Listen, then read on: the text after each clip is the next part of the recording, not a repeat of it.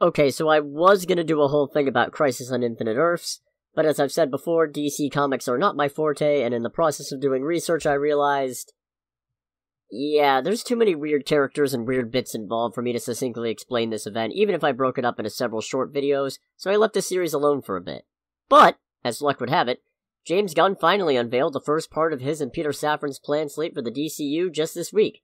And while I'm saving most of the breakdown for this week's Under the Bridge, there is one character who I think hits that perfect cross-section of I know enough about them to actually have something to say, and everyone else might not know enough about the character that it's actually worth talking about them. And that would be Booster Gold, who will be making his DCU debut in an HBO Max series. Long and short of it, Booster Gold is a loser from the 25th century who stole a bunch of gadgets from the Metropolis Space Museum and traveled back in time to the present day so he could be a superhero for fun and profit.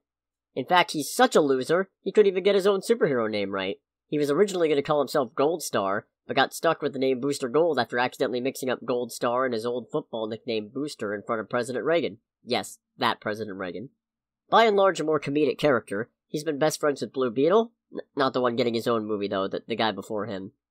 A member of the Justice League International, that's the funny one that wasn't based out of Detroit, and has been revealed to be the father, eventually, of Time Master Rip Hunter, who you might recognize from the CW Arrowverse show Legends of Tomorrow.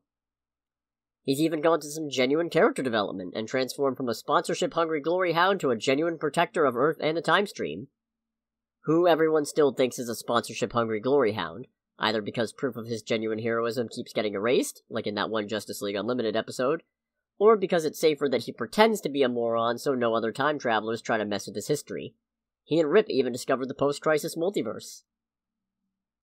And now it's time for my favorite part of talking DC characters, how reboots made things confusing.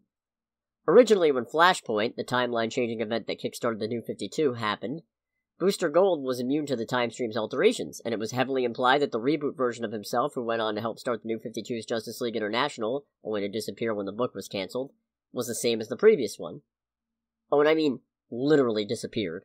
A future version of himself showed up, then they both vanished from existence upon realizing that Superman and Wonder Woman were dating, because for every good idea the New 52 had, there were probably 5 or more bad ones.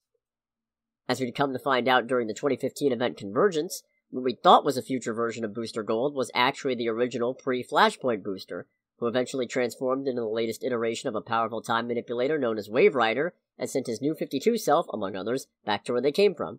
At which point, everything went back to making sense and DC would never overcomplicate their multiverse again. Oh, also he's got a little robot buddy to look up information for him named Skeets. So that's neat.